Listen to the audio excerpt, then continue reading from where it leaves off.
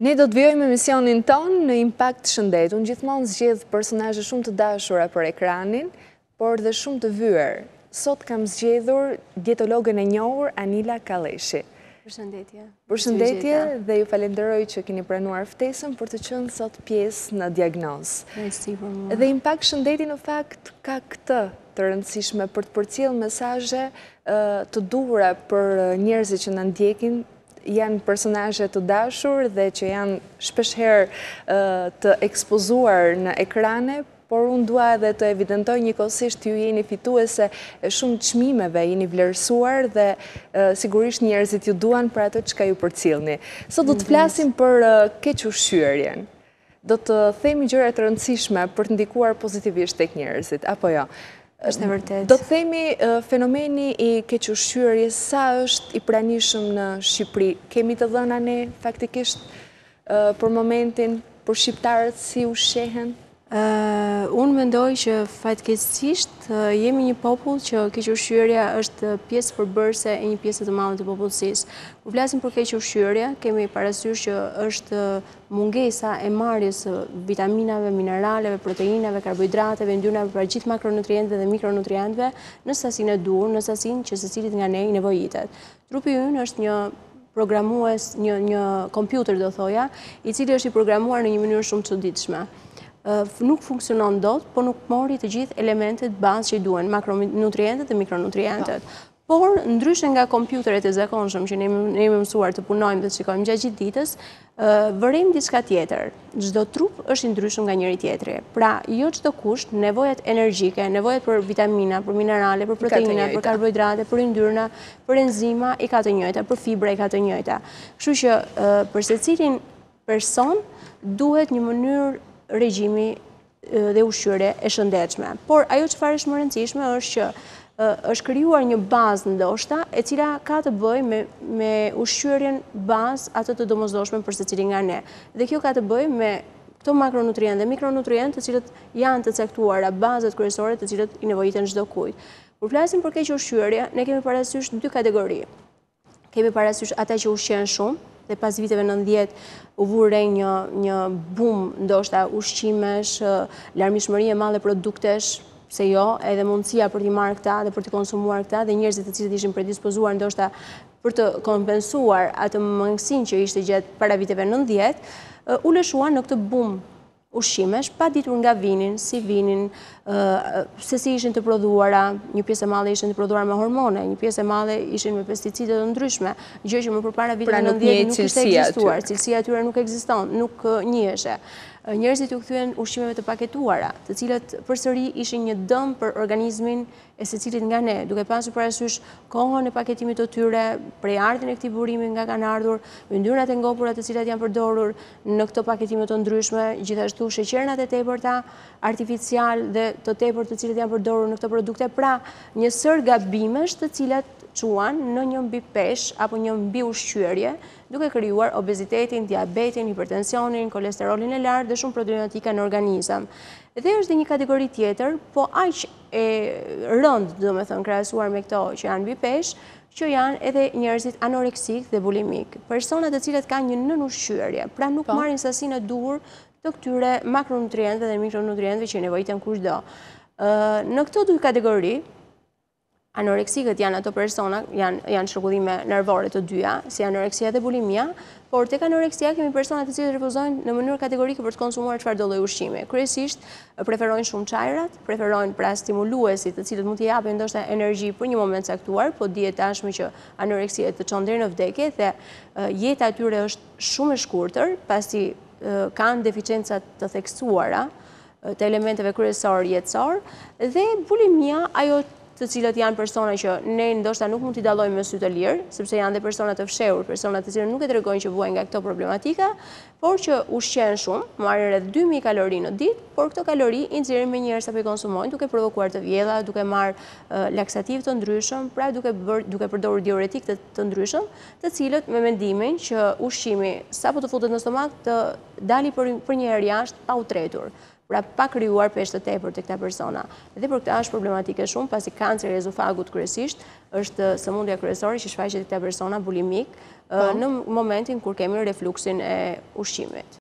Do doja të ndalesha në fakt edhe tek një pyetje tjetër lidhur gjithmonë me keqshqyerjen. Çfarë dhe cilat janë, ne folëm për kategoritë, po cila është mosha e cila rrezikon më shumë nga keqshqyerja? Mos ndoshta është një moshë e vogël ku ka dhe zhvillimin më të madh? Tregojnë që rreth 300 fëmijë në vit vdesin nga keqshqyerja. 1 ndër 3 fëmijë është i keqshqyer. Dhe te keqshqyerja kemi parasysh ndoshta që në momentet e para që kur lind fëmia, ka fëmijë të cilët refuzojnë ndoshta gjirin, ai që është shumë i rëndësishëm për të krijuar bazën e një fëmijërie të shëndetshme, një jete të shëndetshme, sepse në 3 vitet e para të jetës është baza kryesore e ushqimit, e krijimit ndoshta të një organizmi të shëndetshëm, dhe në këto momente ka fëmijë të cilët refuzojnë gjirin, ose nëna të cilat për një lloj arsye apo një lloj arsye tjetër nuk preferojnë të japin ushqimin fëmijës, ndoshta për komoditet, ndoshta për mungesë ndoshta të gjirit që ato mund të kenë, duke krijuar me ushqimet, duke i dhënë ushqime artificiale. Por në moshën kur prindi fillon të shtojë ushqimin, ndoshta në vitin e parë ndoshta fëmia nuk arrin të mësojë ndoshta të ketë probleme ndoshta me ushqimin shtesë, por më pas kur ai fillon ndoshta edhe të ndërgjegjësohet fëmia një çik, fillon ledhatohet për këdhelet dhe nënat për të plotësuar tekat fillojnë të ushqejnë me ushqime jo të shëndetshme, siç mund të jenë ushqimet e paketuara që përmendeta më përpara, duke krijuar kështu një sistem, një ndoshta regjim ushqimor jo të shëndetshëm për fëmijën, duke filluar këtu me veset e krijuara, pra me mënyrën e një të ushqyerjes, sepse duhet kemi parasysh që këto ushqimet paketuara duke pasur shije të ndryshme, sheqeri, kripe brenda, yndyrnat bëhen të pëlqyeshme dhe si shije nuk mund të themi që nuk është i shijshëm si ushqim, por në fakt nuk ka vlera ushqyese. Ajo çfarë është më e rëndësishme dhe fëmia nuk arrin të krijojë bazat e themelin për një jetë të shëndetshme. Çfarë shkakton yndyrën në gjak? Yndyra në gjak kryesisht shkaktohet nga keqshqyerja. Ushqyerja me yndyra të ngopura është ajo që sjell pasoja shumë të mëdha në yndyrat në gjak, gjithashtu personat të cilët konsumojnë shumë duhan, konsumojnë shumë alkool, është një faktor gjenetik, pra një prindër të cilët kanë vuajtur nga kolesteroli i lartë, pra yndyrat në gjak mund të kenë përsëri këtë problematikë. Gjithashtu mund të jenë ndoshta përdorimi i disa medikamenteve të cilët mund të shtojnë yndyrat në gjak, pra janë një sër faktorësh, por kryesisht faktori kryesor bazë është keqshqyerja.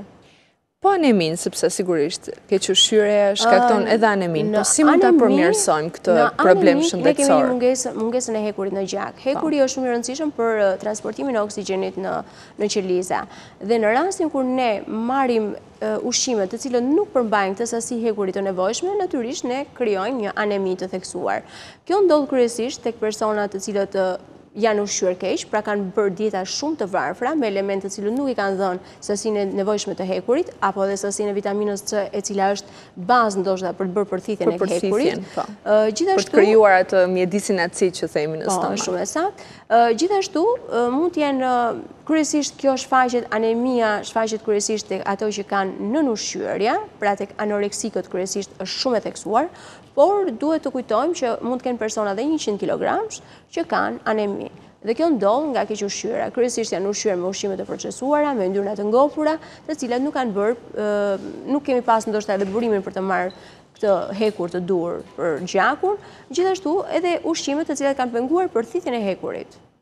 Çfarë sugjeroni? Cilat janë ata ushqime që ne duhet të konsumojmë në përditshmërinë tonë për të patur një shëndet sa më të mirë? Për të kaluar ndoshta më pas edhe tek vaktet, ose mund ta lidhim edhe me vaktet konkretisht? Në qoftë se do ta lidhim me vaktet, ka shumë persona të cilët konsumojnë 3 vakte të bollshme, që do të thonë të konsumojnë vetëm mëngjesin, drekën dhe darkën, që është e gabuar, sepse është shumë e rëndësishme që ne të konsumojmë vakte të vogla dhe të shpeshta. Pra, kur themi vakte të vogla dhe të shpeshta, themi që vaktet në nërmjetme ndajnë atë kohën nga mëngjesi në drek, i cili është një orar i zgjatur, dhe nga dreka në darkë, po kështu dhe nga darka në mëngjes. Janë oraret të zgjatura, pse duhet konsumojmë një herë në 8 orë, kur do ishte shumë më mirë që të konsumonim çdo 4 orë. Në këtë mënyrë, ne nga vakti në vakt nuk do të ishim të uritur dhe nuk do konsumonim sasi shumë të mëdha ushqimi. Përveç kësaj, ka shumë njerëz të tjerë të cilët anashkalojnë vaktin e mëngjesit, me idenë që mos të marrin peshë dhe anashkalojnë vaktin e mëngjesit. Edhe kjo ishte një ndër pyetje që doja t'ju bëja në fakt. Sa e gabuar është kjo? Është shumë e gabuar, sepse vakti i mëngjesit është pas një periudhe agjerimi, do thoja në thojse, që është bërë gjatë natës. Trupi ynë ka një meridian kohor. Meridiani kohor funksionon për çdo organ ka kohën e vet kur ka aktivitetin më të madh të zhvillimit. Dhe është siç punë, dhe organizmi ynë është si puna e një makine, që në qoftë se ne nuk i kemi dhënë karburantin e duhur, natyrisht ai nuk ka fuqi të ecë dhe të vazhdojë më tepër rrugën e saj. Kështu që një trup i cili nuk është ushqyer gjithë natën, nëse të vazhdonte edhe mëngjesin dhe drekën, kemi parë shumë shpesh njerëz që nuk konsumojnë mëngjesin dhe gjatë gjithë kohës rrinë me duar të mbledhura, sepse fytëzorët kanë filluar të kërcasin, nuk janë të përqendruar, nuk kanë durim, mezi që presin që të vi vakti, pra nuk janë dhe aktiv në punën që ata bëjnë. Dhe duke pasur këtë gjë, është shumë më mirë që ky organizëm të jetë i mbushur, pra të marrë karburantin e duhur që në mëngjes, për të qenë aktiv, për të qenë i përqendruar, për të qenë i qetë, për të qenë produktiv, për të mos pasur shqetësime dhe ankthje dhe probleme të tjera gjatë gjithë ditës, pra për të pritur vaktin. Dhe përveç kësaj, duke ngrënë vaktin e mëngjesit, natyrisht dreka do jetë shumë e lehtë për të konsumuar, nuk do jetë një drek e tej mbushur, sepse ti ke qenë pa ngrënë gjatë gjithë ditës pothuajse. Kështu që është e mirë të ndahen. Në vaktet ndërmjetme, natyrisht ka elemente shumë të mira të cilat do të shtonin për të thyer atë urinë, për të mos pasur një rritje të menjëhershme të indeksit glicemik në gjak, pra të rritjen e sheqerit në gjak, dhe për këtë do këshilloja shumë mirë frutat, të cilat janë shumë të preferuara, por gjithmonë bëhet edhe gabime kur konsumojmë fruta. Shumë shpesh ne shikojmë njerëz që blenë me qese të mëdha plot, dhe ato qese konsumohen brenda ditës. Pra që do thotë që mund të ketë njerëz që mund të konsumojnë dhe 1 kilogram fruta në ditë, gjë që nuk është e rekomanduar.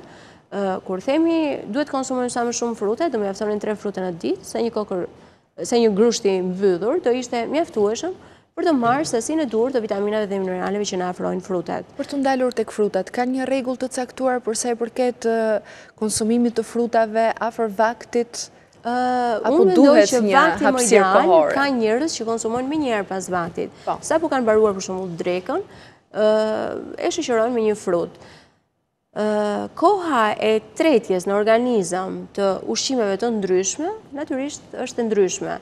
Kështu që edhe për frutin, nëse ne do bënim një gabim që do konsumonim ushqimin, supën, pastaj pjatën e parë, pjatën e dytë, sallatën, proteina dhe pas saj të konsumonim fruta, do kishim bërë një gabim, do kishim bërë një lëmsh në organizëm, duke krijuar shumë shpesh ka fryrje të stomakut apo të barkut, kemi ndoshta kërcitje të zorëve, nuk ndihemi mirë, ndihemi kputemi dhe duam gjumë për një herë pas vaktit. Dhe kjo ndodh sepse bëhet një lëmsh ndoshta në stomakun tonë, duke krijuar një sër përzierjesh, të cilat kanë nevojë të ndryshme kohë tretje. Kështu që unë mendoj që vaktet ndërmjetme janë vaktet ideale, ato që do na jepnin mundësinë shumë të mirë për të konsumuar fruta, për të shijuar, dhe pse jo për të marrë vitaminat dhe mineralet në mënyrën më të mirë të mundshme. Po darka? Darka, shqiptarët e konsumojnë shumë vonë. Ora 8:30, rinë pothuajse gjithë ditën në përpunëra të habitur dhe në darkë shkojnë, hapin frigoriferin dhe e mbushin tavolinën plot. Gjë që darka duhet jetë shumë e lehtë krahasuar me dy vaktet e tjera. Duhet konsumuar jo më vonë se ora 6:30 e darkës. Ndoshta në qoftë se do ishte një darkë e vonë, pra nëse ne do rini me familjarët tonë pas orës 11, ndoshta mund të konsumosh edhe një frut pak më vonë, ose një gotë qumësht i ftohtë për të fjetur për të bërë një gjumë të qetë, një çaj, pse jo, por jo ushqim. Ne folëm pak për mëngjesin dhe për sjelljet e njerëzve, të cilët nuk e konsumojmë. Unë do doja të ndalesha specifikisht në keqshqyerjen e tyre, jo vetëm në mëngjes, por le të themi në stilin e tyre të jetesës. Si demonstrohet performanca e këtyre individëve në punë, në shoqëri, pra ka një sjellje ndryshe me mangësi të cilat e reflektohen, pra mangësi në ushqim, por reflektohen edhe në sjelljet e tyre?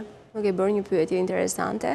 Unë sapo kam themeluar Albanian Lifestyle Medicine Association, dhe në Amerikë ka 3 vjet që është hapur një shkencë e re që është lifestyle medicine.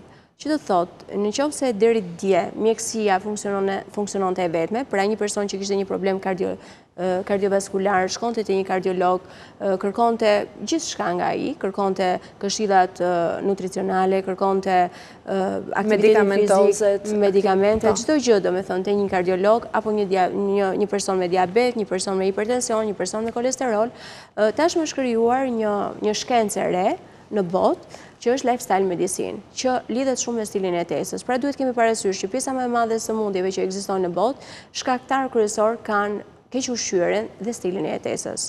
Një person inaktiv, që nuk është aktiv, që është pasiv, që rrigjë ditën në zyrë, në kushte kondicioneri, pa lëvizur, përpara kompjuterit, me një pjatë të madhe, duke konsumuar, pa pirë lëngjet e duhura, pa lëvizur, ky person natyrisht është i destinuar të ketë problematika në organizëm, qoftë me problemet kardiovaskulare, me diabetin, me hipertensionin, me gjunjë, me artritet, me osteoporozën, pra një sër shkaktarësh të cilët do t'i shfaqen në një moment të caktuar të jetës të tyre.